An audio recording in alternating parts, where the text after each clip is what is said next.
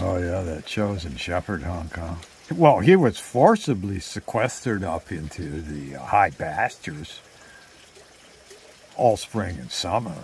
Oh, he could occasionally be glimpsed, bounding from boulder to boulder, pausing only to strike dramatic, exaggerated poses, athletic, to highlight his natural prowess. And needless to say, by the end of the summer, this rogue Budalak shepherd was crazy with sexual frustration, dripping too, well, the horny shepherd bounds down from the mountain on the last day of the Faux Festival, a backwoods drunken bacchanalia, dwelling deep within the tribal memory of the Kafirs.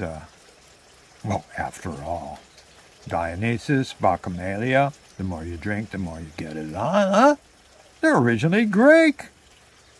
Well, the pumped-up Budalak mates, phallically, publicly, in broad daylight, with as many women as he can possibly,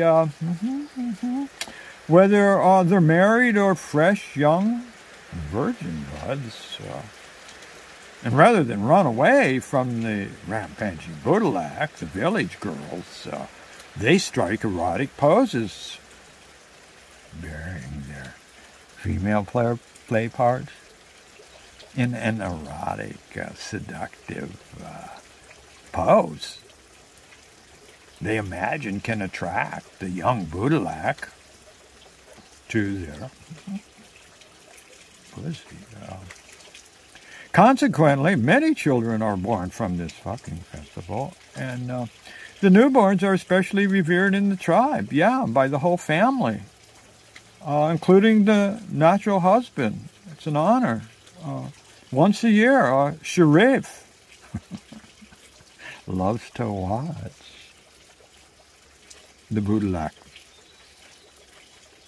phallically bulldoze the whole village in one drunken, orgasmic, repeatedly, afternoon. So Sharif invites his queen, his royal queen from London. Oh, her skin is fair. For her 19th birthday gift. To hide with him in the hawthorn bushes on the ridge overlooking, that Kafiri village nestled 9,000 meters, up the Kalash Valley, Well, the king and queen, enraptured by this amazing spectacle of healthy, upfront, whole village polyamory, no hang-ups or jealousy by anyone. Everybody contributes good-naturedly to the fertility festival for the fun, and the, survival of the tribe. Well, these twin voyeurs from Mstuj, they become urgently affected by what they are witnessing, sexually turned on. Watching the lust-crazed Budalak. Oh, an excited virgin maiden splaying over a old-growth oak log, mossy, her naked tits jangling temptingly over the log there. The Budalak plows her from behind. The royal voyeur slipped down the pantalons. That's right. In a slow, lust-crazed writhing, tantric dream.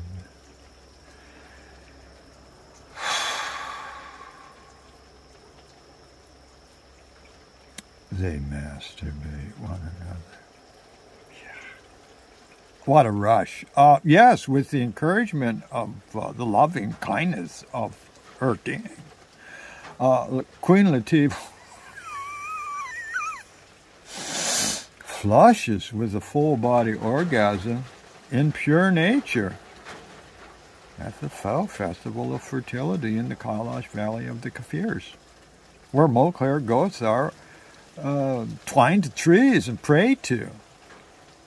And, well, Latif and Sharif meander hand in hand to their magnificent horses, red-faced, flushed with full-body orgasms. They savor a dreamy ride home. Oh, past the glory of Chitral, 21,000-foot Tirik Mer, snow plumes blown off like a Tibetan flag off the summit before they collapse into a mountainous pillow pile. Yeah, silk pillows, huh? In the opium throne room in the summer palace for an unforgettable, for another lustful night of... That's right.